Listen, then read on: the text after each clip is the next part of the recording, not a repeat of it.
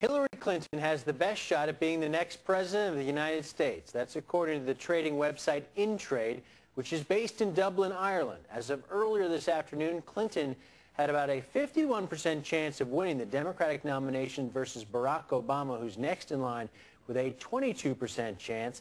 John McCain has a slight lead for the Republican nomination, according to Intrade, with a 30.7% chance versus Rudy Giuliani, who's in second place with a 30% chance. Overall, Clinton has a 28% chance of being the next president versus Rudy Giuliani, who's next with 17.5%, just above John McCain with a 17% shot. Obama is fourth with a 13% chance.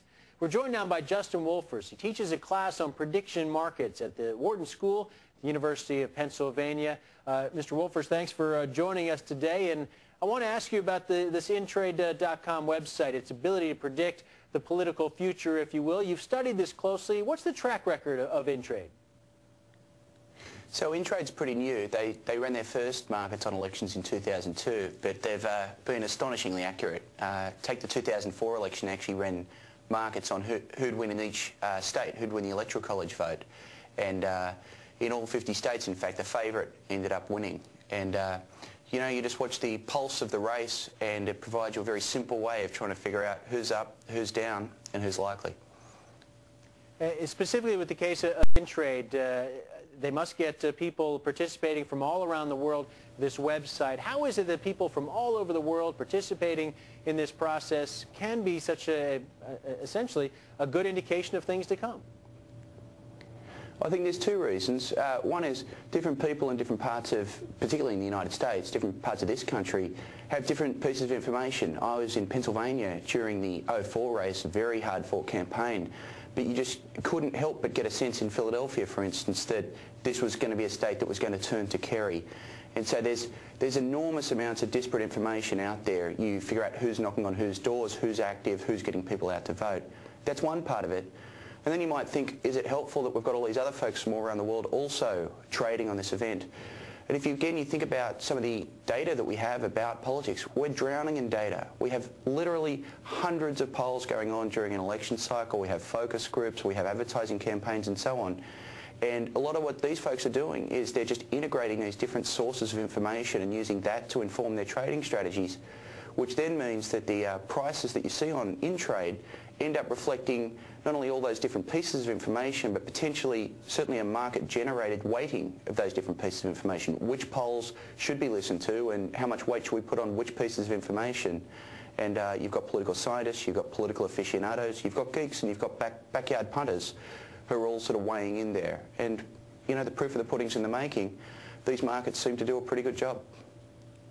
I was reading that on election night this past November that Intrade was suggesting that while others were saying George Allen was going to prevail in the Virginia Senate race, he was going to come out on top, that Intrade in fact was suggesting that perhaps that wasn't the case. Turned out to be correct. Is that right?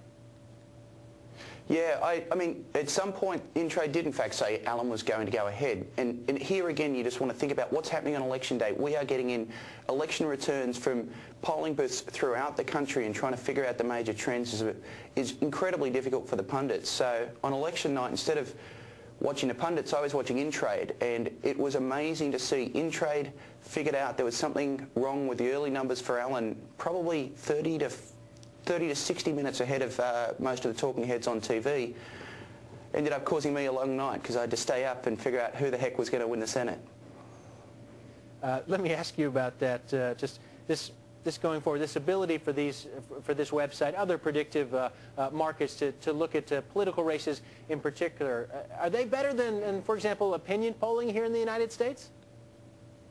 Absolutely. So this isn't the first of these markets. In 1988, a group of very enterprising researchers at the University of Iowa set up some prediction markets.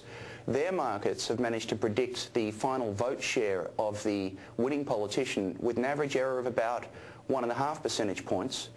By contrast, the Gallup organisation, spending thousands and thousands of dollars on polls and making thousands of phone calls, their average error has been about 2.25 percentage points.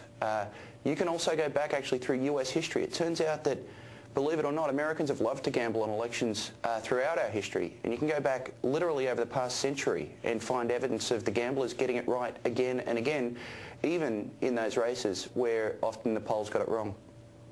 I want to share with our viewers that the variety of things that are currently being wagered on at Intrade. For example, the chances that Dick Cheney could resign as vice president by June of '07, the chances there, 10% that he could resign by December of '07, 20%, and one of my favorites here, the Best Picture Oscar, 50% say it's going to be The Departed, Little Miss Sunshine at 24%. Give us a voice of reality here. Why should we not put too much faith into these market predictors going forward?